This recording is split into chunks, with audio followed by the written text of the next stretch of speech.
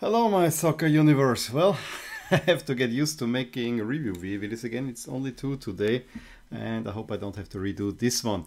We'll talk, of course, everything that happened in La Liga and Liga Portugal, who were the second and first leagues, respectively, to come out of a winter break. The Premier League didn't have a winter break, so quite some exciting stuff happening overall. It was for me between Porto and Espanyol, and then I said I go with the stats. Espanyol had the biggest win, very close ahead of Celta Vigo, whereas Porto had a huge win overall, but statistically it didn't quite work out that well for them. So yeah, I think in Portugal we are almost headed now to a two-way title race, whereas in Spain the big question for me is now, did Real Madrid just throw a lifeline to all the other opponents in a way? We gotta see about that. I would say we'll start in Portugal, where actually quite an entertaining match between Sporting and Portimonense. So Sporting actually putting some pressure onto Porto for winning again. And that's exactly what they did against Benfica. In the first half, where they actually had a goal, this is not for offside, they quickly scored through Vieira and Pepe. I think it was what was the Vieira goal, the first one. That was really well played. It was a quick throw in where the ball boy really helped also a lot with, and played it to Vieira, who just took a dummy, and then a shot through the legs of the goalkeeper. Then Pepe adds on to make it 2-0. But right after the half, Benfica come back and score in the 46th through Yaremchuk. A really well played attack. And then the game actually went out of Benfica's favor because Almeida already on a yellow. Really, yeah, I thought it was a stupid. But he tackled. It was a yellow card, and it's a yellow red. And Benfica then had to play with 10 men for the rest of the second half. They had actually a big chance to equalize, but in the end, it's Taremi with another nutmeg of the goalkeeper to set Porto on a big win. And Porto, I think, are really rolling. They had now many wins coming. We also had a big win of Braga against Aruca, and as you know, if you saw the performance review, Braga is kind of this team that's between the top three. Then there's Braga, and then there's the rest. Although Benfica is falling out of that one as well. A couple of makeup games, nothing really interesting. My new favorite, I shouldn't say but I for some reason I like Tondela. 2-1 win over Marange pulls them out of the zone. We don't have any really big matchups coming up, although Sturil against Porto might be an interesting one because Sturil is a pretty good promoted team. And just when we look at standings in terms of chances, yes, Benfica has only 7% chance, so it's between Porto and Sporting. And Porto, although they have identical records, they have more goals scored, they have the more experienced squad, so one would think that it will be Porto going forward. As I said, the rest, it's usually that half the league is in a relegation battle. Tondela, as I said, moved up.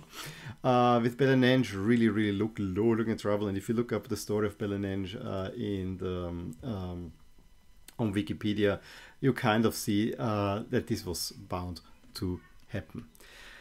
Moving over to Spain, where we actually had a weird round where one game, Espanyol's win at Valencia, was played before New Year's. The rest was then played on the 2nd of January. But what a win for Espanyol it was, because they came down from 1-0 early in the second half, get an equalizer in the 83rd through Raúl de Tomás on a penalty where Hugo Duro then got a yellow-red before that. So the penalty is scored, and that late surge then Puado gives them a win in the 88th minute. Espanyol, hence this was the biggest win that we had so far. And then the new year starts out with a bang with Real Madrid. I mean, I hear conflicting reports. I actually didn't see it. I saw some highlights where Real Madrid did create some chances. I hear that, Ancelotti said they were still on vacation. Others say that Real Madrid didn't play that badly, but were a little bit unlucky with converting. Others say that Real Madrid really played bad. Fact is, in the 9th minute, Unal gives Getafe a lead, and the Real Madrid never can come back, and that in a way opens slightly the door for all the other opponents that have a realistic chance for a title. First up would be Atletico Madrid, although I think Atleti is already more or less out of the title race, but they get a, I don't want to say impressive win, because Rayo, as good as they are in the table, they're all wins at home, away from home, and although it's just Madrid, they weren't all that good. And I love the jersey match, but Atletico Madrid really dominated the game from front to back, and it's Angel Correa who scores both goals and give a comfortable victory to Atleti. A pretty impressive result was Celta Vigo's win, hence they're up there, new Vigo shirt, over Betis, with Iago Aspas scoring both goals. The first one through a penalty, the second one, just watch it, how I think he gets the ball off of the defender after the ball doesn't find him, then curves around, gets past the defender one last time, and then past the goalie and in. Wonderful run.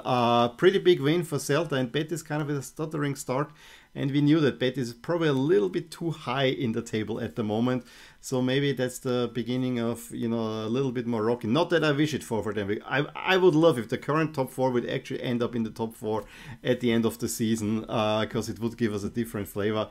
But, you know, we gotta see what Betis are made of. Barcelona, workman-like win. I think in the first half, Barca was largely the better team, I would say.